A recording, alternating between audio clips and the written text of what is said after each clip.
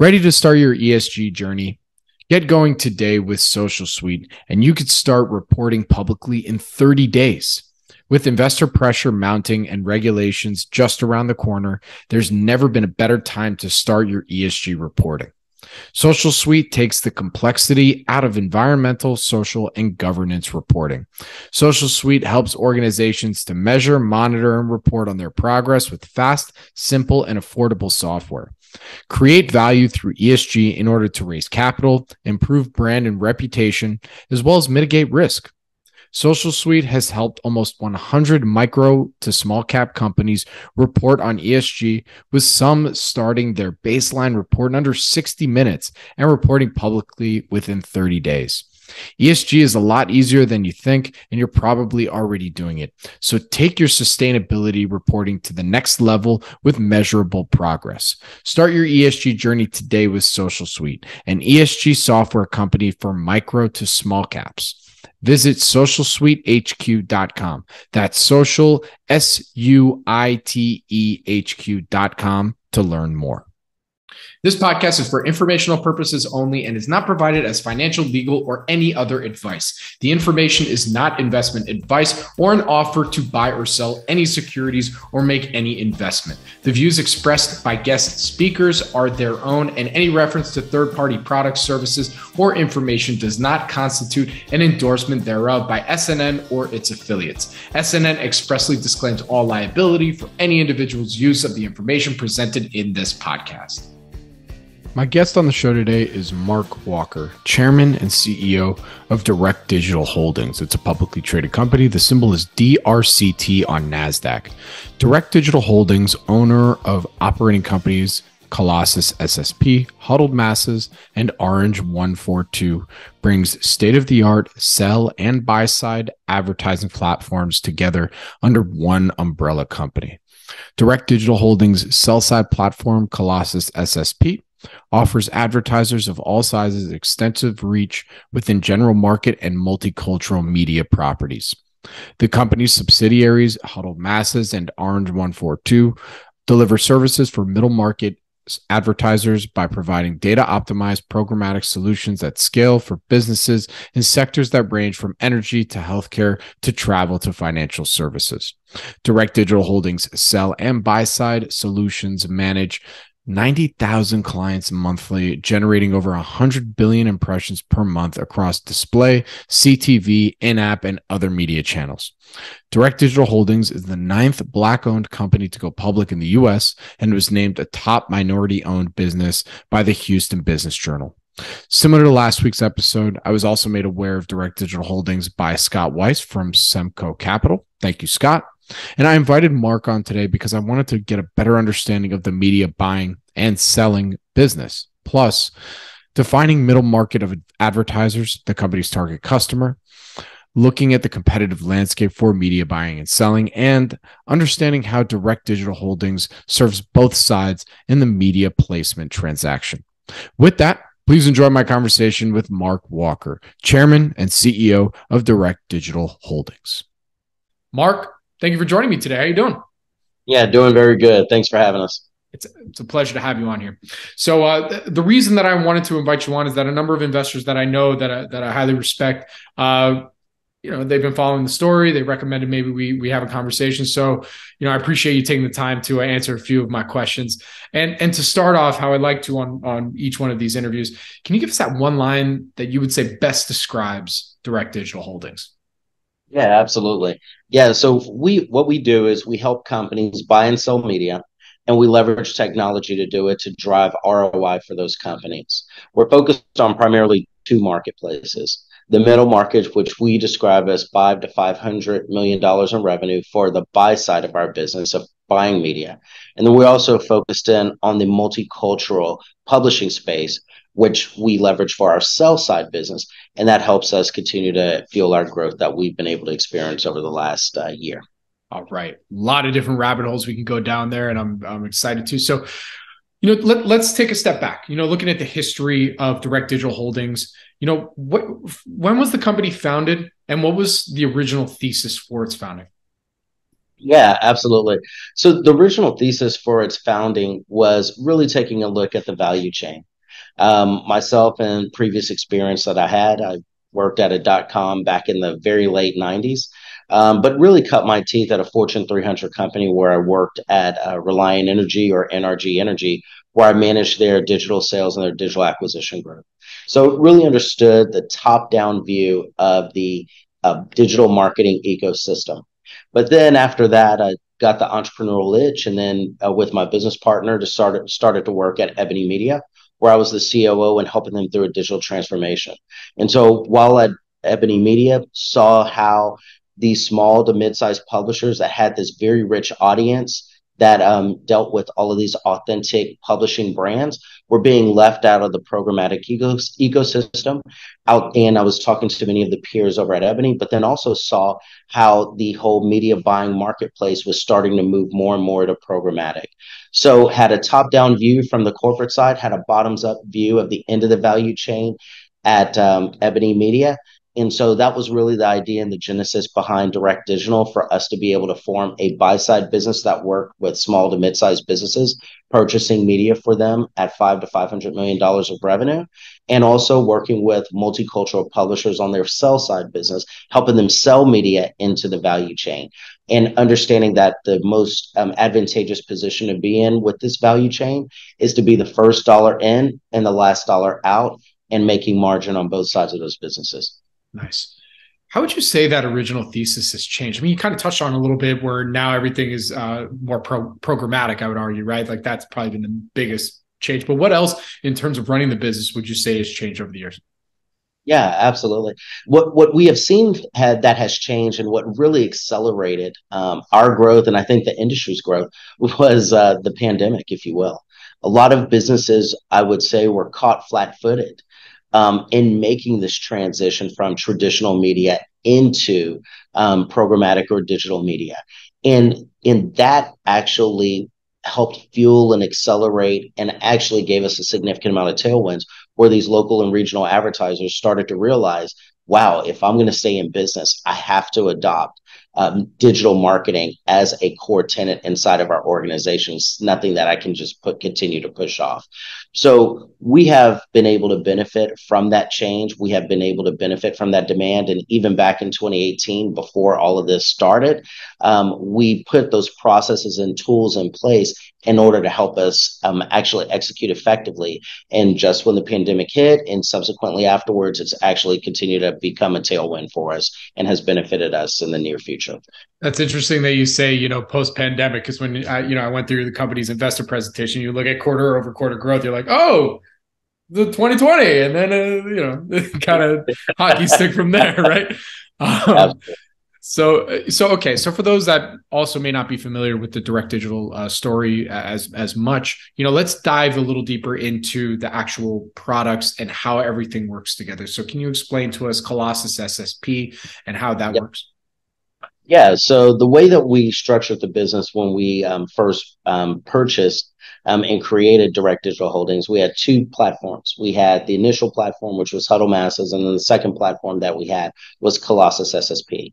Huddled Masses was our buy-side platform, if you will, that worked directly with direct clients, small to mid-sized businesses, and helped them to actually purchase media. Then on the second side of our business was Colossus SSP, which at the time when we initially bought it, it was doing about $13,000 worth of revenue.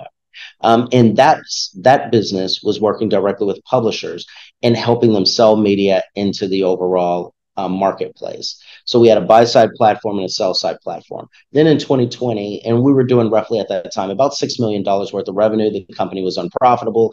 So we ended up putting some operations in, cleaned up, brought in some new clients, and that really helped us grow from 6 million to 7 million in the first year and really turned a profit. From there, we actually saw an opportunity to buy another buy-side platform called Orange142, which actually opened us up into different industry space, specifically in the travel and tourism space, or what we call DMOs, which are public-private partnerships that try to drive local and regional tourism into their region.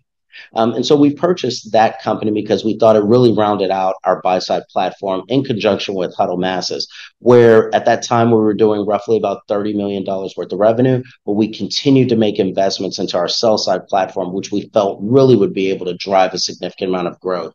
These two businesses complement each other because our buy-side platform really provides profitable and predictable revenue with a little bit slower growth, if you will, in comparison to the sell-side platform of about 10 to 20% year over year, where our sell-side platform actually has accelerated growth and has been able to grow at 200 to 300% year over year.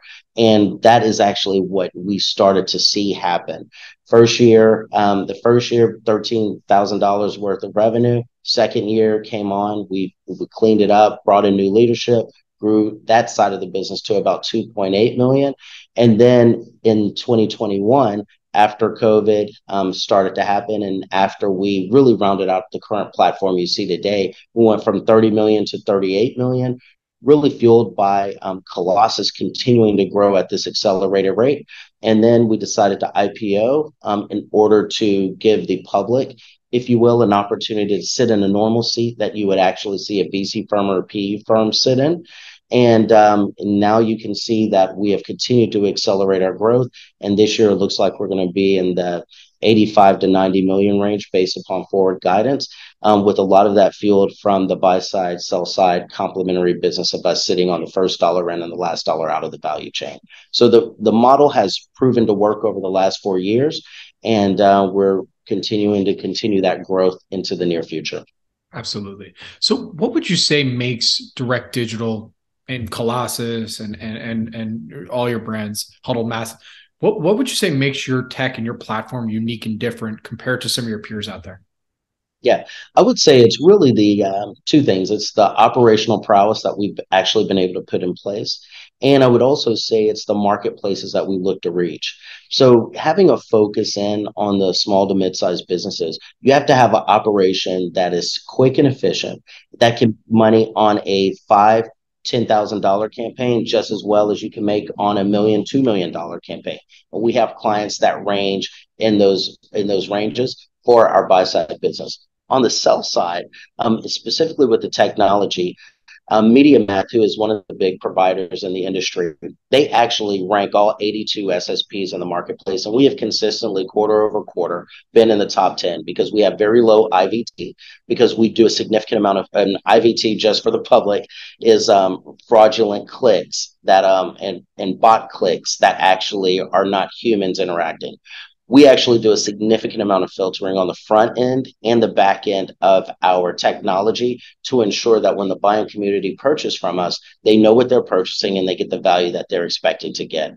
It's those practices and processes in the marketplaces that we actually reach that has accelerated our growth. In addition to that, on the sell side business, because we are focused in on the multicultural audiences, which represents about 20% of the total inventory that we have inside of our sell side platform, in Colossus SSP, it actually has been a very attractive audience that the buying community is looking to reach. And with 40% of the US population being geared towards that audience and only 2 to 5% of all media dollars being targeted to that multicultural audience, we think that there's going to be a lot of headroom for continued growth for the foreseeable future of more and more brands trying to reach those audiences in the future. Why have those audiences been ignored mostly from the traditional programmatic model? Yeah, I would say that larger brands and Fortune 500 brands have always felt like that they can reach those audiences leveraging, I would say, general market publications and general market properties. What they have started to uncover and started to identify, when you target those multicultural publishers and those multicultural audiences, reaching them in the authentic spaces where they get specific news, where they get specific industry information, where they get specific information specific about either their home or their culture or their audience, they're finding that that becomes a much more enriched proposition and more value. And so I think the general market and I think the general broader brands are starting to uncover that there's high value. And one of our clients and partners that we work with is Times of India. So if you wanted to understand how to get this local scores of a cricket match that actually happened in India. Where are you going to find it on ESPN? It's going to be a little bit more difficult. But if I go to Times of India, I'm going to see that information about my home country. And brands are starting to uncover there's a lot of value there. Absolutely. Another question I had for you, you mentioned how you a couple of times how you largely serve the middle market of advertisers. Can you quickly define what that means and what types of brands are we really talking about in this middle market? Yeah, absolutely. That's a great question. When we talk about the middle market, what we define that as your tier 2, tier 3 media markets. We have salespeople and we have account managers that are actually in Colorado Springs, Nashville, Tennessee, Knoxville, Tennessee, Houston, Texas, if you will. And, I would call it flyover country of America, where there's a significant amount of 10, 20, $50 million pest control companies or foundation companies that need digital marketing and have, $5-10 million media budgets. But who's going to service those dollars and who's going to help them make that transition from traditional media over to digital marketing? And that's the hole that we're able to fill. That's the space that we're able to sit in because the team that works on that buy side business, they're experts in a broad breadth of industries, as well as an understanding the needs of those customers and how those small and mid-sized entrepreneurs, they're not interested in talking about a media mix model, not interested in talking about, oh, well, I had brand reach and awareness. They want ROI, and that's what our team is focused on, is performance marketing. Absolutely. Do you also help these companies with creating their media assets as well? Or are you just more like, oh, you have the assets ready to go? Okay, now we can serve. That's exactly the business that we're in. We try to stay out of the creative space, if you will, and really focus our time, energy, and effort in driving results with the outcomes that they're looking for, which is a lot of math, very quantitative view that we take and approach to how we take marketing on that side of the business. But we find that's our sweet spot. When it comes to creative, we have many partners that we work with, and we're absolutely happy to refer them out. But what we like to stay in is the quantitative side of the business and really focus in on how do we drive ROI for every dollar that they spend. Absolutely. No, it's interesting because I think, we also publish a magazine here. And I remember there were times when we would talk like, oh, we should, thinking about who our audience is, like, oh, we should really get some of these high-end luxury brands to come in and, be advertisers with us. And it's sometimes difficult, even as a publisher and a content creator, to be like, all right, we have the audience there that I know this brand probably wants to reach, but how the heck do you get in the door for them to, even evaluate the opportunity? So I can understand where, both sides of the coin want to come to a direct to just at the very least get a seat at the table. To interact, exactly. And that's really the issue, is the seat at the table. If you are in these local marketplaces that, I would say are tier 2, tier 3 media markets, it's very difficult to find out who do I go to. So that's part of the name, Direct Digital. You come directly to us and we help you find the resources that you need. And we also have the processes and the technology to help you execute those media plans and those media ideas that you might actually have in order to drive results in ROI. So when we're thinking about growth, how do you figure out that target customer to then tell your sales team, okay, let's go after them so that we can at least give them an idea of the opportunity that they might be missing out on? Yeah, absolutely. What we look at is the different industry mixes that we actually are good at working with. Financial services, healthcare, CPG, or I would say retail is another one that we're pretty focused in on, as well as financial services. As well as energy. Those are the 5 that we're focused in on, and we have a significant amount of experiences with our customer base to work with them. We have the case studies and the expertise. So once we talk to different clients and customers on the buy side of our business, we're able to understand their pain points, the regulatory issues, the legal issues, and also the tactics that are needed to use and success metrics that are needed to use, because we're managing roughly about 250 to 300 different clients on that side of our business. We have that expertise internally to actually have an intelligent conversation and help them digest their business in order to deliver the ROI that they're looking for. For sure.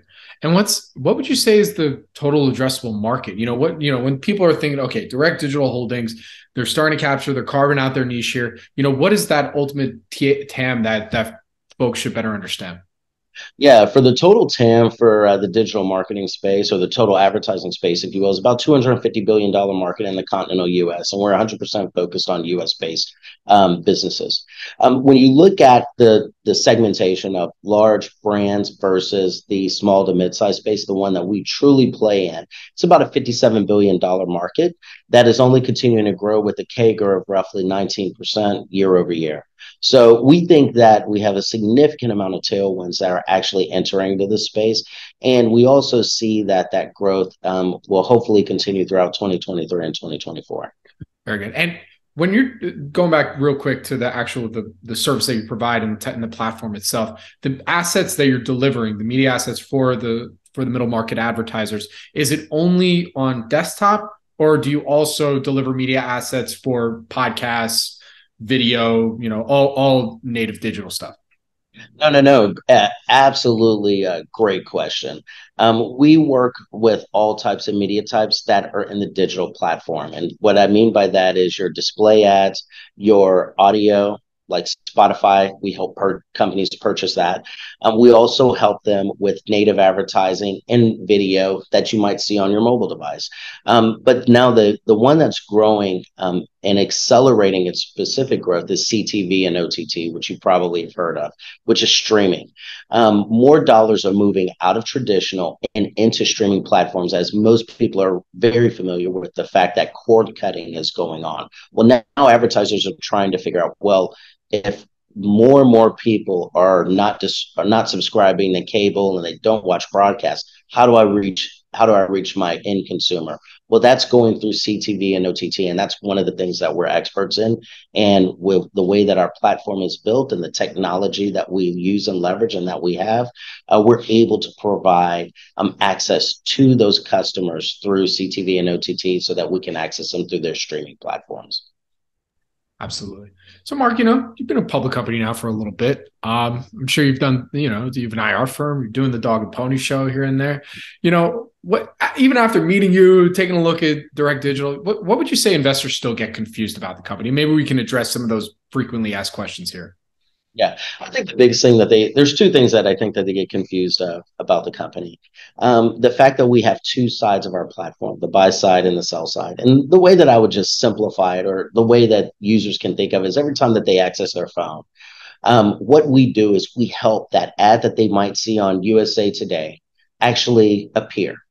And the way it appears is twofold. One, someone had to say they wanted to purchase media through USA Today. But the second piece of it is that when you see that ad, and you and I could be looking at USA Today right now at the exact same time, at the exact same page, and you and I will get two different ads. The reason why you get two different ads is because it looks at the data that you and I use, and we have different viewpoints, and we're in the different cycle of purchasing products and services always at different times. But what's also going on behind the scenes, which most people don't know, is there's an actual auction that's actually occurring behind the scenes. Our software and our technology actually host and run that auction. And then whoever's willing to pay the highest dollar amount actually gets access to your eyeballs at that specific time. And we get a percentage of every ad that is actually shown. So every time you look at USA Today and you see an ad on that site, we actually get a percentage of that ad that's being displayed. And that's really the crux of what we do from a business. We just sit on both sides of the transaction. Absolutely. All right. Another question I have for you, the few tailwinds, of course, but going into 2023, let's talk, let's play devil's advocate a little bit, right? I was recently listening to a podcast that was, with Netflix opening up their ad tier and all these different streaming platforms now opening up their ad tier, with the idea potentially going into a recession here in the US, potentially less dollars being allocated towards marketing. How do you think about that potential headwind for the company? And what is, if that were to happen, what's some of the strategy you've been thinking about in order to curtail maybe some of that headwind risk? Yeah, of course, I have to say it. Being a publicly traded company, I cannot give forward guidance. From what you can tell However, us, yes. That was on me. I should have said that. My lawyers have trained me well. But what I would say is the way that we have structured the business and the way that we look at our business model, one of the benefits that we have is that we are focused on that long tail customer. Those larger the larger partner, I wouldn't even say partners, but the larger competitors that we actually compete against, a lot of them are focused on the larger brands who I would say are somewhat susceptible to some of those cuts that you're currently are seeing in the marketplace today. With us being focused on the middle market and knowing that there's roughly about 32,000 to 37,000 small to mid-sized business throughout the continental United States that's spending about $57 billion in marketing, I think it gives us a ripe opportunity for us to capture more and more market share during this time frame. And that's really the footing that we're planning on setting our company up for 2023 and 2024, is to use maybe what might be a little bit of an economic downturn to actually go after more business and capture market share in a smart way. The way we've structured our business, we believe in smart growth. 25-30% growth year over year. But we also made a commitment to Wall Street to be a profitable organization. And so we focus in on double-digit EBITDA margins so that we can manage those headwinds from an operational perspective in order to ensure that we're able to maintain the growth, but also be conservative in how we actually execute that growth and grab smart market share versus, all the market share that's out there at the cost of profitability. Absolutely. So one more question, just on the devil's advocate side of things, I ask everybody on here, we already mentioned one, potential headwind and how the company's dealing with that. Are there any other downside risks that you maybe want folks to better understand with regard to direct digital? Yeah, absolutely. I mean, there's always risk in the marketplace that you're looking to manage. I mean, accelerated growth, you're trying to make sure that you grow in a smart way where you don't, I'm going to say, break the operations. That's what, I keep my head, that keeps me up at night all the time. Are we doing the right thing for our customers? Are we doing the right thing for our clients? And are we growing in a smart way? That's number one. But there's also, most of your audience has probably heard the deprecation of the cookie. We do a lot of work in the entire, I would say, foundation of the digital marketing space is based on data.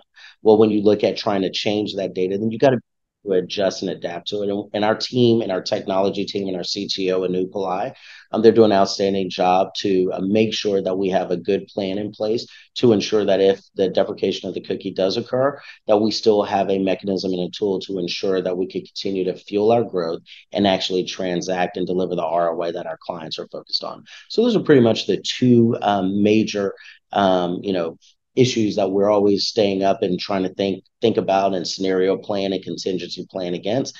And we're hoping that the plans that we put in place will actually help us continue to maintain the growth that we've been able to experience in the past. Very good. All right. Well, from what you can tell us, in your opinion, where would you like to see the company in 3 to 5 years? And what would you say are some of the inflection points that'll get you there? Yeah, no, excellent question. I think we want to continue to see our team be able to fuel its growth. The inflection points that I think that will help us get there is really bringing on the right talent, bringing on the right expertise, and bringing on the right people that can fuel and accelerate that growth.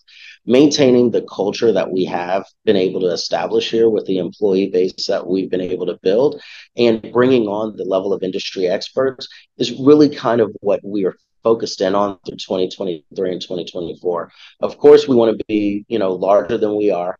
I'm pretty sure every company that you've actually had on here says that. But we're looking to do that in a profitable way, and we're also looking to do it in a smart way. So that's really the focus that we have here. And we're looking to continue our current trajectory for the foreseeable future. No, dude, every company comes on here is like, no, we hope to be smaller in 3 to 5 years, but, then eventually be way bigger, Yeah.